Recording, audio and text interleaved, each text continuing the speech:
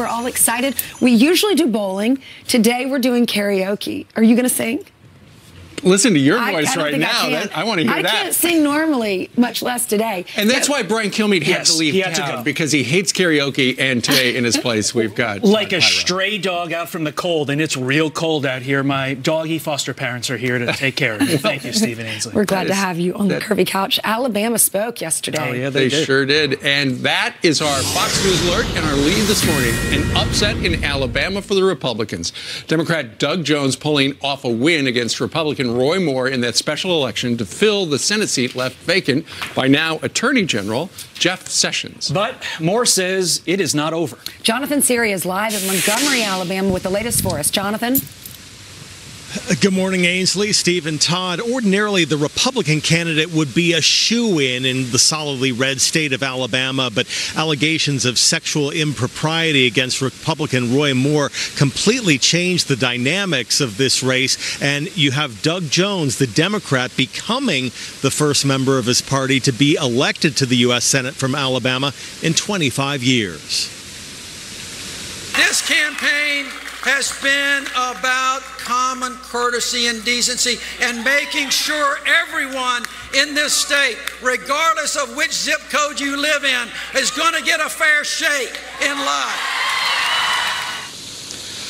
But Roy Moore, who rode to the polls on horseback, has yet to concede the race. His campaign hoping Moore's vote count would come within half a percentage point of Jones, which would trigger a recount. I really want to thank you for coming tonight and realize when the vote is this close that it's not over. And we've still got to go by the rules about this recount provision.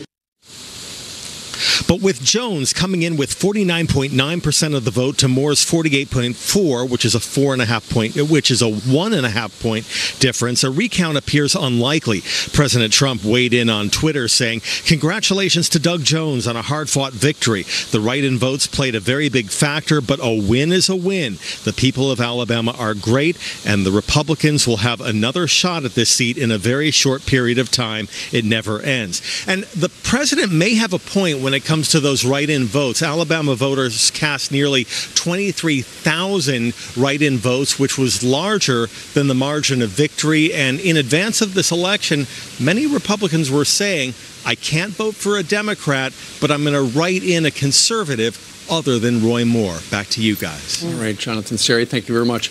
Keep in mind, a lot of people down in Alabama wrote in the name of Luther Strange. Luther Strange is the guy who currently is holding the seat temporarily until a new senator is seated.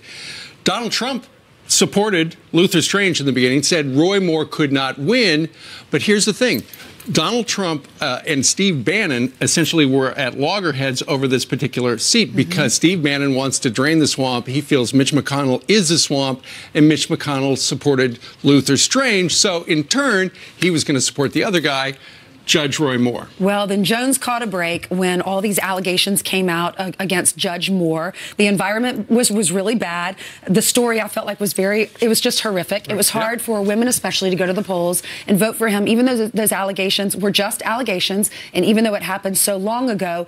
This was not a referendum on Trump. I feel like it was a referendum on Harvey Weinstein. And look, I don't want to be Pollyanna Pyro here, but let's not forget, there are still 51 GOPs, 49 Dems starting in January. And also, here's a few other takeaways. Unless Doug Jones wants to go completely scorched earth with liberal policies, he's a Democrat in Alabama, which is called a Republican in the rest of the world. And let's not forget, he is going to have to answer to his constituents, a majority of which voted for him, who are Republicans. So let's go look at some key issues here. Immigration. Do you think Alabama people want open borders? B, do you think in terms of welfare reform, which is one of Donald Trump's big ticket items for 2018, do you think Alabamans don't want welfare reform? Well, Todd, I'm being Pollyanna Pyro here. The political reality is, though, he's going to vote exactly as Chuck Schumer tells him to. You think so? True. Absolutely. Don't Don't you think They're that puts so him in a loyal, bad they stick position, together. though, in 2020 when Sessions is back after a stint as AG? Well, that's what they were saying about Claire McCaskill, about all sorts of Republican or Democrats who are currently in states that Donald Trump won. Anyway, we're going to be talking about that all throughout the morning. Doug Jones, the big winner in Alabama. Yeah. Meanwhile, let's switch to, is there a bias at the FBI and particularly at the Mueller investigation? It sure looks like it. Remember, we told you about Peter Strzok, this guy who had a girlfriend who was one of the attorneys on the Mueller case. They sent 10,000 anti-Trump emails, text messages back and forth, and Fox News yesterday obtained 375 of them. Turns out they hate Trump. Oh, they hate him. They worked at the FBI. They worked on this investigation. Here are some of those text messages. This is from Lisa Page, the win 100 million to 0. Right. That was the day after the Republican debate here on Fox. Here's another one from August the 6th. And I tell you what we'll do, Ainsley. You play Page, and I'll play Strzok. All right. Okay. And maybe you're meant to stay where you are because you're meant to protect the country from that menace. Thanks. It's absolutely true that we're both very fortunate. And of course, I'll try and approach it just that way. I just know it will be tough at times. I can protect our country at many levels. Not sure if that is so shady. Okay, I understand they're allowed to have their political opinions. They're dating, whatever. They're sending their opinions back and forth. But when she says, I'm so glad you're a part of this investigation because it's your job to save our country. Yeah. And he says, yes, I'm so fortunate that I'm a part of this investigation. That's how I'm reading it. And take a look at this passage. This was the day of the final debate. He says, I am riled up. Trump is an effing idiot, is unable to provide a coherent answer. There you go. You guys got to play actors today. I'm just going to cue it up to Jay Sekulow. Here's what he has to say with regard to the underlying issue of if these individuals are in the Bob Mueller team. Should Bob Mueller be leading that team, or should we have a special counsel to investigate Bob Mueller? Take a listen. At the end of the day, you have to say, how is this allowed to continue?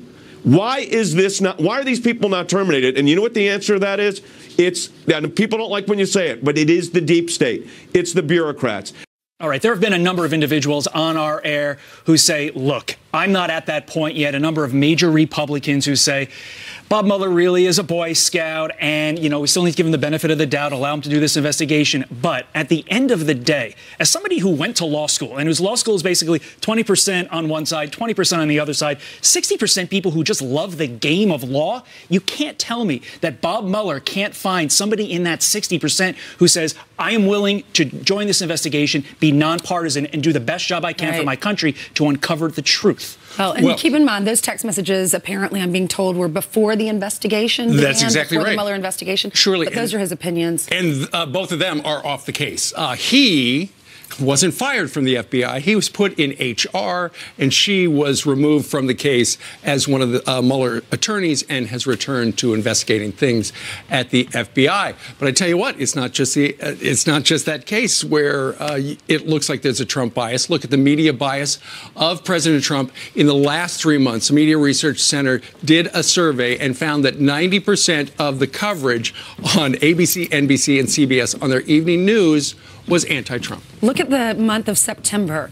359 negative stories to 31 positive ones. October, 435 to 41 positives.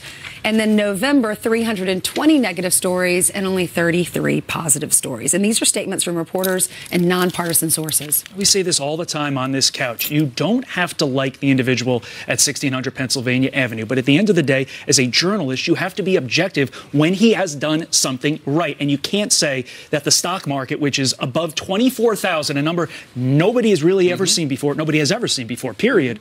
You got to give the man credit for that. Or just make it equal. Make it equal. Even if you have people on that give their opinions, just try to make it fair and balanced and right, but it's the nightly news. There shouldn't be any opinion. It should be just, here's what happened today. But that happened Those days are long gone, Steve. Yeah, those are the days of Walter Cronkite. Right. That's the way it was. Oh, well.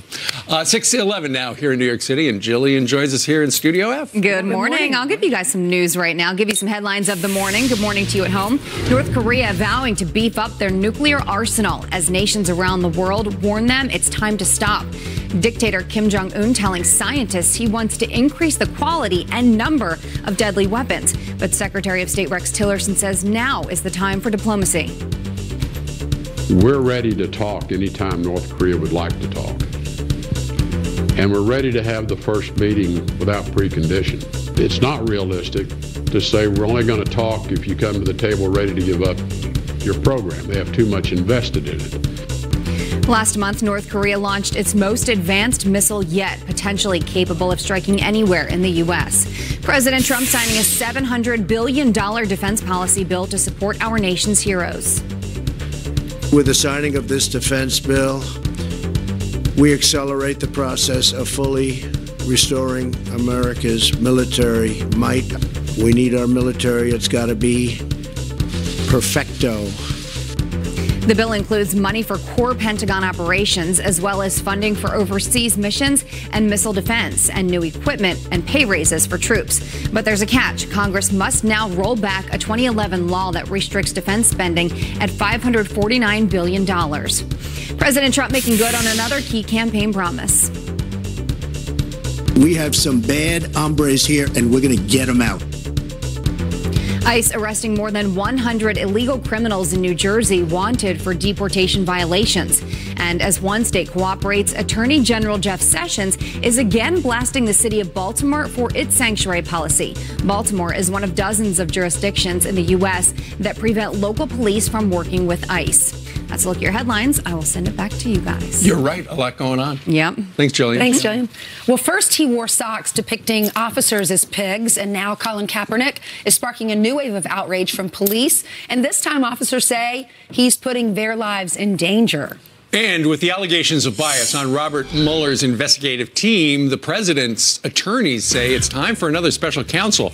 But our next guest from the Wall Street Journal says let Mueller keep digging. He will explain coming up.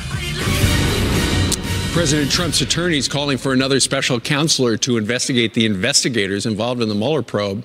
As we learned many of them, as we have learned about many of them, but in a new op-ed titled Let Mueller Keep Digging, our next guest writes, if the president fires Mr. Mueller now, it will look as though he has something to hide. If another special counsel is appointed, it will further diminish the proper investigative authority here. Joining us right now is Main Street columnist for the Wall Street Journal and a former speechwriter for George W. Bush and a Fox News contributor. Man, he's got a long business card. Bill McGurn joins us live. Good morning to you. Good morning.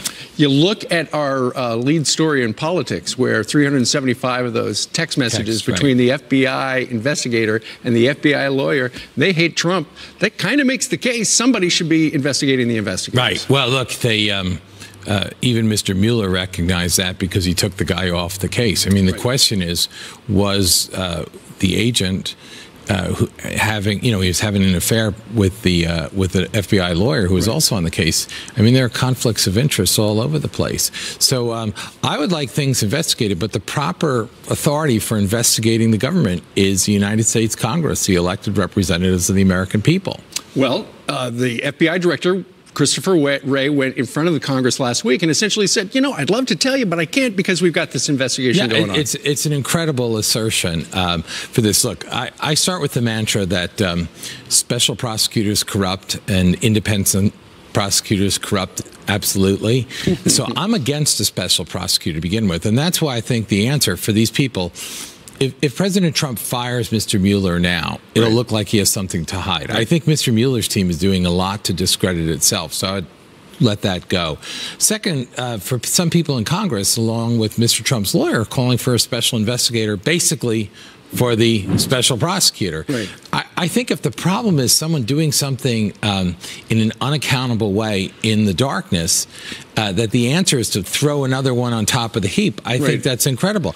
Congress, first of all, President Trump could declassify a lot of this information. The president is the ultimate declassifier, the declassifier. So what would you like him to declassify? I'd like to declassify, to start with, what the FBI knows about the Steele dossier, and particularly, was it used by the FBI to gain FISA warrants to listen in on members of Trump's team. We don't need all the details, but just did the FBI use it? And then if they did use it, did they have any doubts about the veracity of the information? Because the FBI director last week said, I can't divulge what was in that FISA warrant, and then, you know. Which is nonsense. He can say whether the dossier was used. And the president's team should be out there trying to make as much of this public as possible. Presumably, Mr. Trump has an interest in transparency if he's telling the truth that there was no collusion and no obstruction. So let Robert Mueller do his job, have the president declassify that FISA stuff, and if Congress isn't going to get answers, cut off the funding to the FBI. Yeah, Congress can do a lot. It has the power of the purse, has the power to impeach, and it has the power to hold people in contempt and, in fact, jail them until they testify. I think Congress blew it on Lois Lerner, and they're paying the price for that now, that no one takes them seriously. Yeah, I think you're right about that. I read all about it in the Wall Street Journal. Bill, thank you very much. Thank you. All right. Straight ahead, after that botched subway bombing here in New York City, is a drone attack next. Our next guest used drones to hunt terrorists and has a scary warning. 24 minutes after the hour now on a Wednesday morning. Thank you so much for being here. Some quick headlines now. A team from the NTSB on the way to Iowa to investigate a deadly school bus fire. 2 people, the 74-year-old driver and a 16-year-old girl, killed after the bus backed out of a driveway, fell into a ditch, and burst into flames near Des Moines. The cause still unknown. And we now know it was an illegal campfire that sparked one of these 6 wildfires raging across Southern California. The Los Angeles Fire Department says it caused the Skirball fire, torching mansions in Bel Air, but so far, no arrests. Ainsley and Steve? Wow, both of those stories are pretty horrific. Yeah. Thank you, Todd. All right, it is a popular tech toy. Many kids want it for Christmas, and a potentially deadly assault weapon, actually. After the explosion here in New York City in the subway, experts worry a drone attack could be next. Yesterday, we spoke to former Boston Police Commissioner Ed Davis about the threat, and he said this about drones. As the technology becomes more reliable and the payload becomes larger for these devices, which you can buy easily on the internet, the problem is that we have nothing in our arsenal to stop them from coming in. So it's really a problem.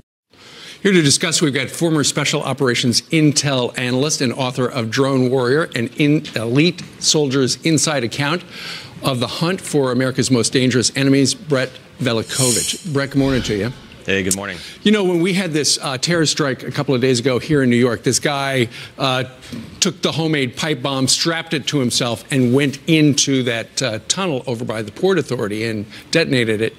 And so ultimately he's in the hospital because he almost, got burned up pretty bad. But ultimately, for a terrorist who wants to inflict damage on New York City, they could put a couple of grenades on a drone and they wouldn't even get hurt. So what's to stop them?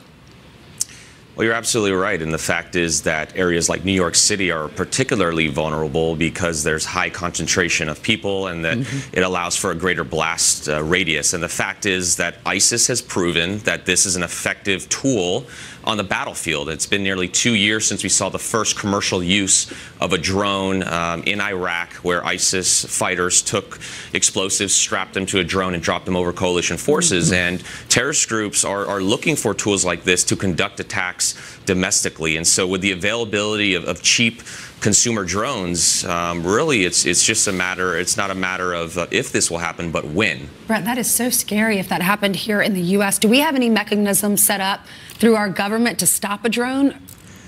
We do, but the fact is that the U.S. government has yet to really embrace this technology. There are a number of different devices that are being built that can actually counter this drone threat. Even the manufacturers themselves know that this is something that they need to fix. So there are systems out there that groups like the Port Authority and NYPD should be using and putting these devices in their command center that have the ability to detect drones within a 5 to 10 mile radius, have the ability to determine the trajectory of them, where the pilot is that's actually operating them. And then there's also a number of systems, some that we've shown on your program before, that have the ability to jam the signal of those drones and actually stop them from conducting a mass casualty attack. I know here in the New York City area, the Port Authority is so concerned about drones, they stopped selling them near the airport because there was a problem out at JFK. But Brett, tell us a little bit about geofence. What is geofence? Could that help? Sure. So geofencing is a technology that's used to essentially act as a virtual fence or a virtual perimeter where the drone is unable to actually fly into a particular area. Some of the manufacturers that have developed drones will actually put geofencing into the software so that a drone is unable to fly in a particular area. The thing about New York City, it's great when it's used, and there are methods potentially to hack that, and that's why you do need a layered counter drone approach if you're going to take on this strategy. But in New York City in particular, it's a no-fly zone, but the geofence around that city is not like it is in Washington, D.C. If you try to fly, say, a DJI drone, some of the drones you're showing right there on the screen, into Washington, D.C., it'd actually be blocked from flying over those locations. That doesn't exist in New York City. That only really exists around the airports. And so you have the ability to fly around a particular spots and conduct these attacks, and that's a dangerous thing. So geofencing is definitely something that needs to be more prolific and used to counter this threat. Maybe it will be. This is something new. So thank you so much, Brett. Yeah, nice to see you. All right. Straight ahead on this Wednesday, he kicked off the national anthem protests across the NFL. He wore socks depicting officers as pigs. Well, now Colin Kaepernick is sparking a new wave of outrage. This time, cops say he just put their lives in danger. I talked to some members of the National Guard, which today is celebrating 381 years in existence. Wonderful. Some of them were there at the subway bombing, kept our country safe, our city safe. So we're so grateful for what our men and women who serve our country do for us. Because here in New York City, a number of National Guardsmen are posted permanently to places like the Port Authority. My daughter, who takes the bus in from New Jersey every day, sees them, always says thank you. Thank you for your service. I love Absolutely. That. They do so many things besides what you think they do. They've got their hands in so many things that make our country better. And if you're not familiar with what they do, we're going to talk to them and find out what their duties are and how they protect you and your family. In the meantime, there are about 50 of them here, but we've got to all be quiet for a second because Jillian's going to join us right now with the news. That's right. Just a couple seconds here. Let's get you caught up this morning. Starting with this, prison guards outraged over Colin Kaepernick's surprise visit to inmates at Rikers Island. The former 49ers quarterback, known for kneeling during the national anthem, speaking out about police brutality and social injustice in New York City. The president of the Corrections Officers Union slamming the visit, telling the Daily News, quote, "This will only encourage inmates to continue to attack correction officers at a time when we need more protection." The 10 Commandments will soon stand outside the Arkansas State Capitol once again. A commission clearing the way for the monument after a man plowed through and destroyed the original marker less than 24 hours after it was put up in June.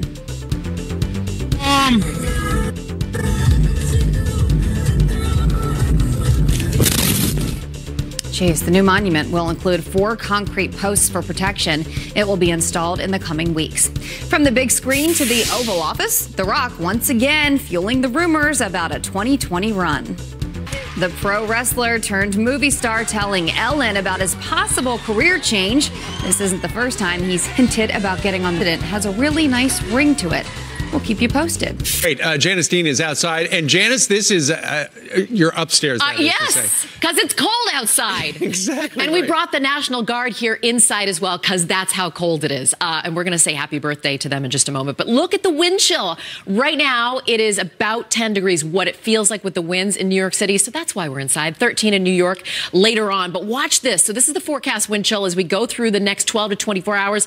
We just have shot after shot of cold air moving in. So this is Friday at 4 a.m., still in the teens in New York City. So you can see we've got that cold air pouring in and the chance for snow tonight and also as we get into the weekend because the cold air is in place. We have these clipper systems moving across the Midwest and the Great Lakes. And overnight tonight, if you're up around, say, 2 a.m., we might actually get a little bit of snow in New York City. It's a quick mover, but we'll blast some snow in here. Then it will be out of the way. And then, of course, the temperatures are going to be remaining cold through Friday, Saturday, Sunday. A little bit of a warm up as we get into Monday. Monday for the Northeast. Here's your forecast today. Snow across the Great Lakes, the Midwest, downwind of those Great Lakes. We could get several inches of snow. Northern Rockies looking at snow here. Central Plains look good today, really nice today. Still breezy across Southern California.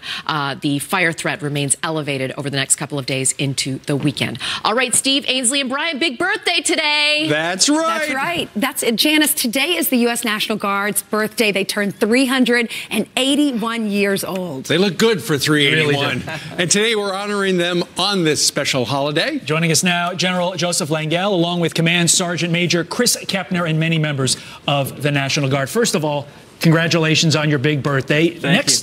I have to ask, why don't you tell us all the things that you do as National Guard members? I don't know if we have enough time. You probably don't have enough time here, but well, firstly, we're deployed all over the world as part of the Army and the Air Force, keeping America safe. We were just over there for Thanksgiving, serving turkey to troops in Afghanistan and Iraq and Kuwait and all over the Middle East. And so we do the warfight mission as part of our Army and Air Force every single day.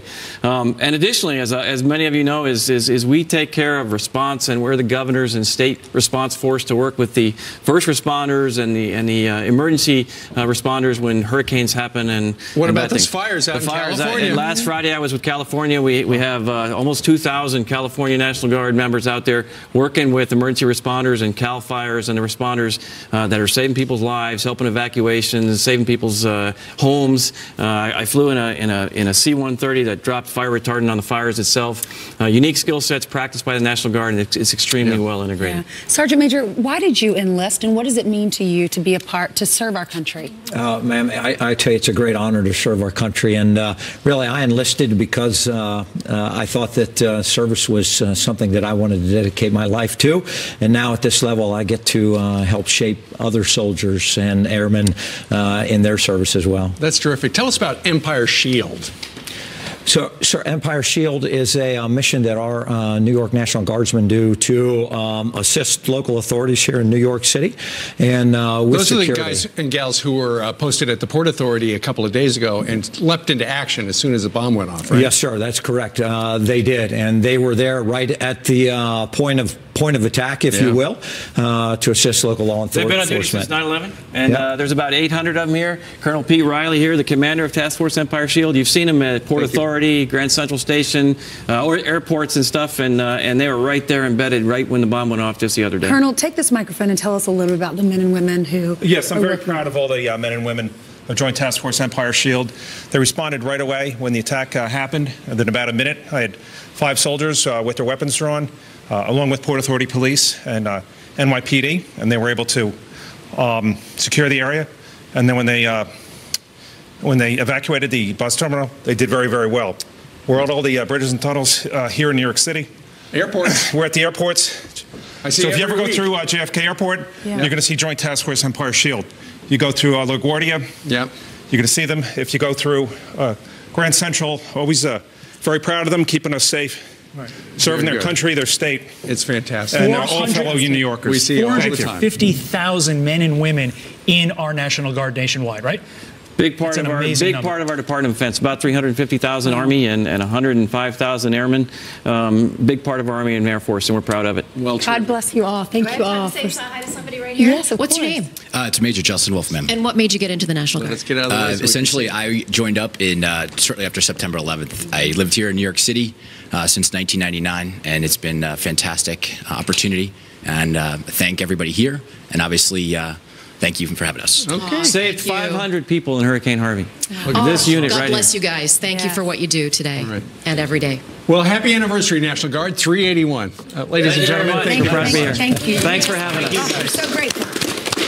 All right, meanwhile, we were just talking about the Port Authority and how you guys have been guarding out there. A new report suggests the Port Authority attack shows the ISIS threat is evolving, not eliminated. So how does the president's terror strategy get rid of them once and for all? That is coming up.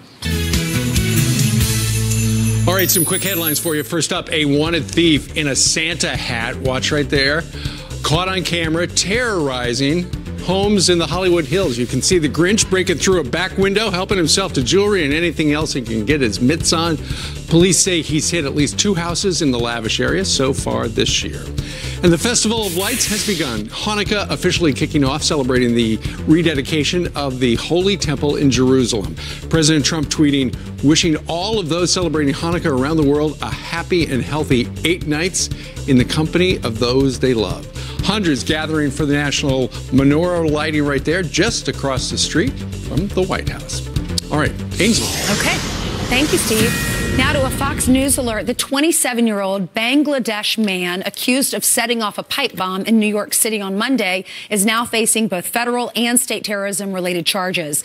This, as a Washington Examiner article claims, the attack actually shows that the ISIS threat is evolving and is not eliminated. So, how does the president's terror strategy get rid of the caliphate once and for all? Joining me now to weigh in on this is Fox News foreign policy analyst Kyron Skinner. Kyron, thank you for being with us. Thank you. You're welcome. How do you answer that question? How do we get rid of the caliphate once and for all? We hope that that issue is addressed in the upcoming national security strategy, which I believe the National Security Council is issuing on Monday. I would suggest the following. We have to understand that although ISIS has been largely, but not completely, defeated in Iraq and Syria, I believe there are a couple thousand ISIS fighters still in those 2 countries, that the ISIS organization is moving to other areas. It's in Libya, in the Sinai Peninsula, it's in Afghanistan, even the Philippines regrouping. And it is moving away from a kind of command and control center with a big Islamic army to inspiring sleeper cells and lone wolves, and that the attack on the West will be much greater, perhaps, than it's been now that it doesn't have the land mass it had many months ago in this year. So understanding that the threat is evolving is the first step, and that although it has suffered great military blows and perhaps some ideological blows because some of the potential true believers now doubt the organization since the caliphate does not exist, but there are others who are inspired by it. And we've got to include in our national security strategy a way of identifying lone wolves and developing a counter-narrative that makes the ideology unattractive to people who are in crisis themselves. What about the chain migration? Yesterday, the president was saying we're going to end it. President wants to break that chain of chain migration and the diversity visas. What are your thoughts on that? You know, it's a complicated issue. I'm an academic. I'm a professor at Carnegie Mellon and a fellow at the Hoover Institution at Stanford. And, you know, foreign students are so important in faculty to who we are and our great educational system. But at the same time, I do think we need better vetting processes for those coming from countries that have, you know, deep ties to extremism. And that does not mean that the United States closes its borders, but that we more sharply and smartly try to defend ourselves and think critically about who we let into the country. The president has said that, let them in on a merit-based system, a point system, and I think some of those students that you talk about would definitely be let in. Thank you so much, Kyron, for being with us. Great to see you. Thank you. You're welcome. This illegal immigrant was deported 3 times, and now he's charged with murder. How does this keep happening?